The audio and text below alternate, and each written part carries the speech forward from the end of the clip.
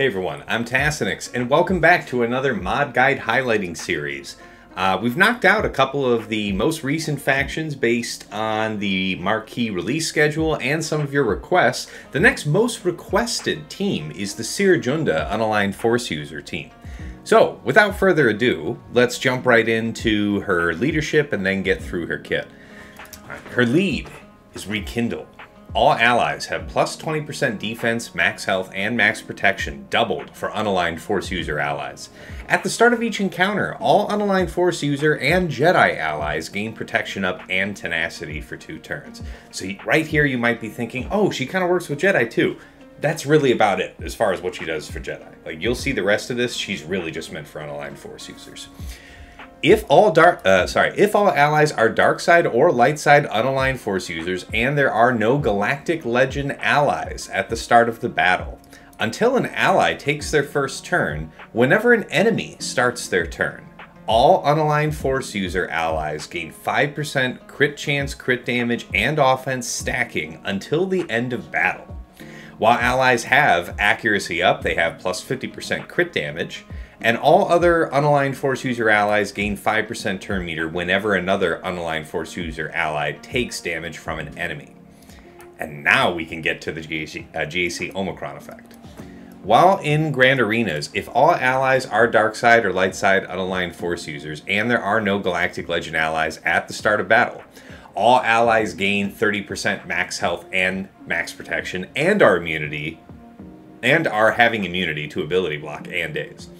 At the start of each encounter, all unaligned force user and Jedi allies gain protection up 75% instead of the above mentioned 50%.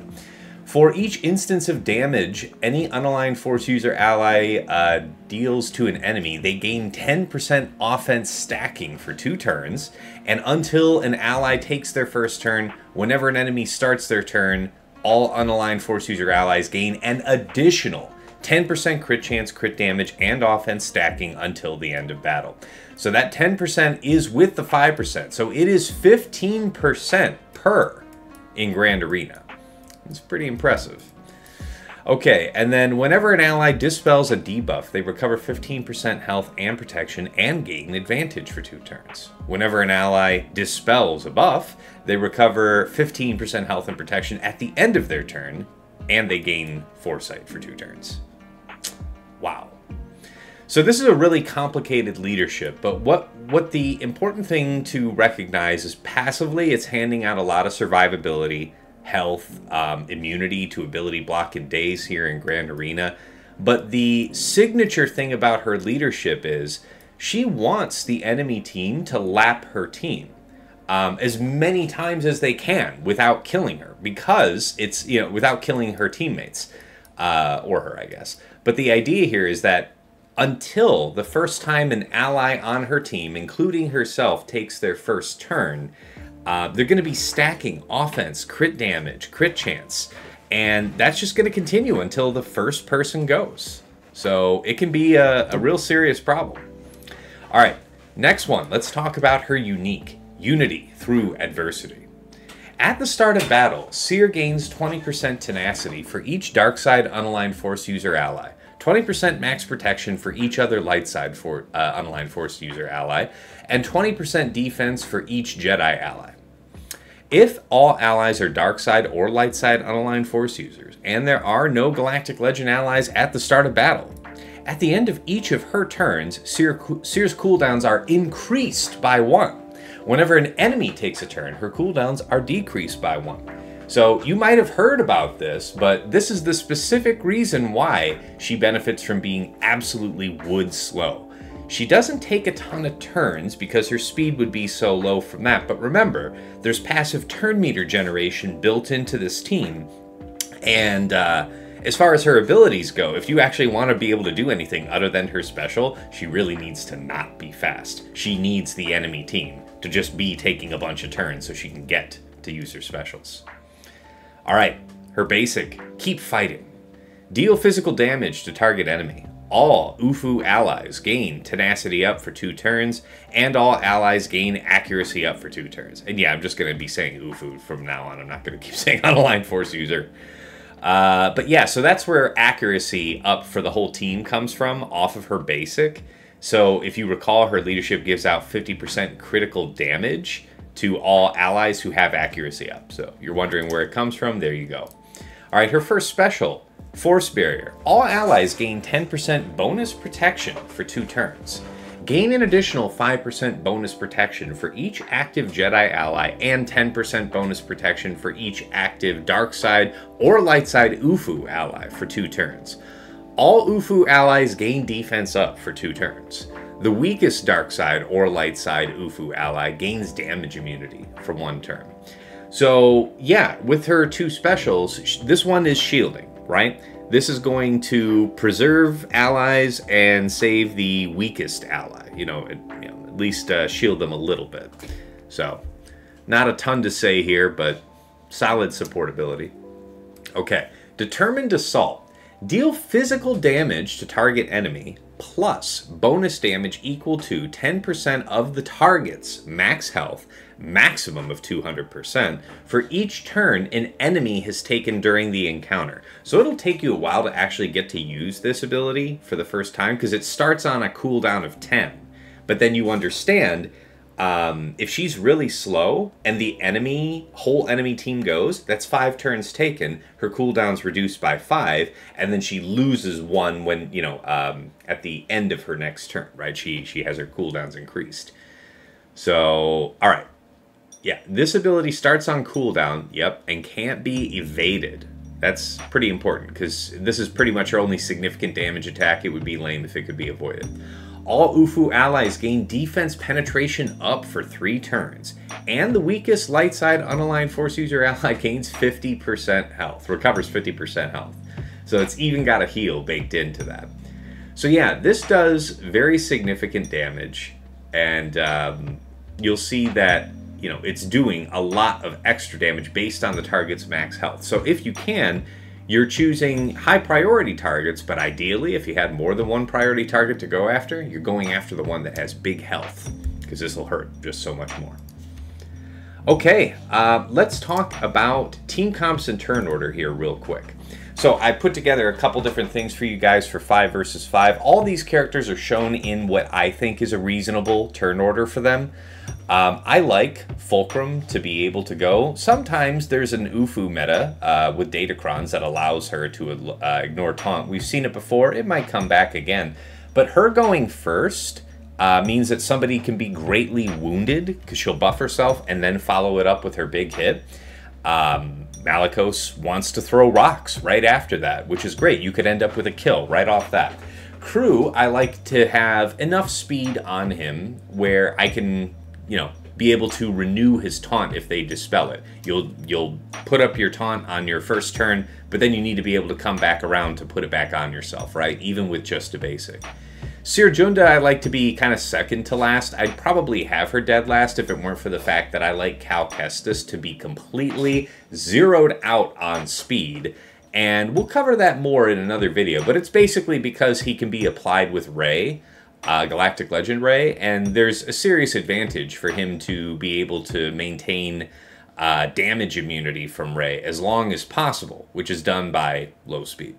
So anyway, that's why Cere's ahead. Otherwise, Cere would be dead last. Now, this is like your main premium 5 versus 5 composition, all right? It is taking up your crew, and it is taking up Cal. So if you have alternative uses for either, you might consider something different. In the case where you want to set Cal with your Rey team in 5 versus 5, you could just substitute in OG Kylo Ren. The fact is, his middle that he'll spam feeds turn meter to crew, which helps deal with that problem I was telling you about, of him, not being able to get enough turns to renew his taunt. I like this. This is a budget composition, and it's still effective. You can't treat it too much differently. All right, there's a lot of damage in here, and then you still have a pre-taunt protecting you. But let's say that you want your slacker, your crew with your slacker or something else, and you want that, OG Cal with your Rey. Well, okay, you probably can't have both, because then you're going to have kind of a crap team. So let's say you needed to have crew somewhere else. You could have Ninth Sister instead. I like her to be the fastest of the bunch. because her first ability is to do her first special, which is not the taunt. So you need her to get to her second turn before she'll put up the taunt on herself. This means that your team's operating without pre-taunt. So that's why I consider OG Cal to be somewhat required in this composition, because if you don't have the mitigation and shielding provided by Cal Kestis and you don't have a pre-taunt targeting your team, you might just get eaten up by something cheap. So this is kind of the least of the 3 5 vs 5 comps. And of course in 3 vs 3, I think there's basically 2 decent comps. This is again thinking about defense. You can mix this up whichever way you want for offense. As long as you have Cere and Malicos, you can debate really which third that you want to use on attack. But for defense, unless you're wanting to get easily taken out by bounty hunters or something of the like, you provide a lot of damage by having Cere, Malicos, and Ahsoka here. I think that decently blocks out bounty hunters. And then of course you have, you know, Cere, Malicos, and crew, and the pre-taunt is often enough to block out lesser counters. So those are basically the way I go. And hopefully the turn meter, you know, the turn order makes sense here. All right, guys, modding breakdown. Let me flip this up here for you guys. So I'll go over my mods first. Mine seem to be fairly representative of some of the, you know, a decent number of the top players. I will show you one other alternative modding. So basically, this you saw that there's a lot of protection up and stuff like that in this team. You might think that health primaries are the best thing to go with her to maximize that, and health's okay. I think that protection is slightly better. It adds more survivability to her overall, and I think she's, you know, later to be focused in the match. The first thing your opponents are going after is your Malicos, and then probably your Ahsoka Tano Fulcrum. She'll come later, so I don't know that she needs to be set up for high health to maximize that. I like the protection to just have more upfront survivability. That's why I went with this build. Now, as far as the offense set goes, yeah, you only really have the big hit from her third ability, but when that goes, you really need it to kapow. And the longest cooldown you're ever going to have waiting for it is the first time. So it'll come around. If the fight goes long enough, you could probably get a second use out of that. You need it to slap when its time comes. So the true damage that the bonus damage that this ability does, that third, is based solely on the target's max health, right? So you could make a solid case for why, well, the offense isn't feeding into this bonus damage. That's true, but it is doing physical damage as a base. So having offense baked in is just going to make that slap that much harder. Now mine's Relic 9. You don't need her to be this this big. You know, Relic 7, Relic 8 is decent for anybody running around in Kyber 1. Strong protection, you know, pick as much as you can. Get a lot of offense here. You see that I'm over 7,000. As far as speed goes, yeah, really slow. No particular emphasis added on speed. I see some other top players having her even slower than mine, and that's okay. Because, again, you can understand from our reading of her unique, we need the enemy team to be lapping her for her to actually get use of her specials. All right. So that's kind of my offense build, about 7.4k offense, 63, almost 64% armor, with just a little bit picked up. But that's about it. All right, now let's take a look at Dagger's modding. He went with the protection primaries as well. He went for pure survivability. See that he's even slower than me at 174, so that's great for the reasons we've discussed.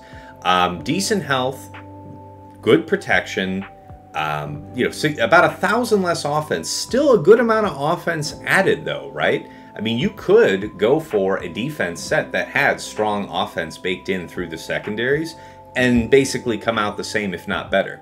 The nice thing about his setup in all defense sets is that by the time the fight comes where you're fighting Cere Junda, she's going to be, you know, pretty difficult to deal with here, because she's going to probably have the ability to use Determined Assault a couple of times, and she's got 75% armor in this build. That is very serious stuff. So there's a couple different ways you can go, but you want to be thick, You want to have a very high life total. I recommend protection over health. If you're constrained on mods, health will do. Health will do. But I do recommend that protection. Bake as much offense into it. Keep the speed low. All right, applications. Here, let me flip over this. So as far as offensive applications, looking here in 3 versus 3, yeah, a lot of folks mix this team. Cere Malicos and Star Killer can be used to take on Rey. Cere Malicos is a great classic solution to Inquisitors. I like that a lot. And actually, in the current Datacron meta, Malgus is less effective against Inquisitors, so this is probably a good go-to. Yeah, so Cere, Malicos, and OG Cal allows you to keep your crew for something else. You know, you could use him elsewhere. And note that against Inquisitors, you know, 88% of the time you were winning this without needing a pre-taunt. You just have all of this mitigation and sustain provided by OG Cal. As far as some other comps, yeah, Finn, Rex, a whole bunch of lesser teams, of course, you're going to stomp, because Malicos is a monster, and we'll cover him. But, ooh, yeah, I saw somebody, you know, you can mix this with Maul if you want. Cere, Maul, Malicos. I know a lot of players try and get cute with that. There's a couple, I remember that there was like a rare occasion in 3 versus 3 where it was actually cool for me to do this, because every time a dark side unaligned force user ally is using a special, Malicos will assist. So him doing 5 pushes can be a pretty severe thing to deal with. Of course, Cere Malicos and Fulcrum is just a great offensive composition. I've used that for a lot of things. I do like it on defense better, though. This is a great defensive team for me. Only if I think that I'm fighting something like Reva on defense frequently would I bother keeping this. Because I don't personally go for the Cere Malicos counter to Rey. It gets blocked out by a couple different team comps, and why plan for that myself, you know? Not to disparage it for anyone else. You guys might go for it, and that's cool. That's completely fair. All right, quick switch over to 5 versus 5. Of course, you'll see a lot of the same suspects. Yeah, many different forms of Rey this Cere comp can take on, because the way this team ends up increasing its damage and offense as the enemy team laps it, that's fine. You want them to go fast. Go as fast as you want. It won't save you. All right. Of course, Reva. See, this one was actually a little dicey last season. That's interesting. And that's before the new Inquisitor crown. See, here you go. Now we're talking about Cere Malicos losing to the Finzori Resistance. That's unfortunate. Losing to several different compositions of Rey that are about that current resistance cron with inflicting debuffs on you. You dispel them, and that feeds them offense. So they end up destroying you before you can overwhelm them. Yep, the Saw Gerrera team from last Datacron meta was nasty. Still took it on. Gas 501st, it can do, which is helpful. I don't really think about that matchup much, but this versus Gas 501st is still a pretty serious threat. Like, I'm usually using something like Sith Eternal, so Cere Malicos is not an unreasonable alternative. All right, and then you get down into stuff like this Keller and Beck team, but basically you're able to take on Rey and things that you can endure the damage up front and let yourself ramp. So give it some, give it some thought and try something new for yourself. All right, guys. I think we'll keep on moving into this faction in the coming days, so thank you so much for watching this. If you like this video, give it a like, give the channel a subscribe to see more. I really appreciate the support and interest. You guys have been overwhelmingly positive with the feedback and comments about this video series, so thank you. I'm going to keep it up. I'll keep listening to your feedback, and yeah, we'll see you on the next video. Until next time, it's been real, it's been awesome, it's been real awesome. Take care.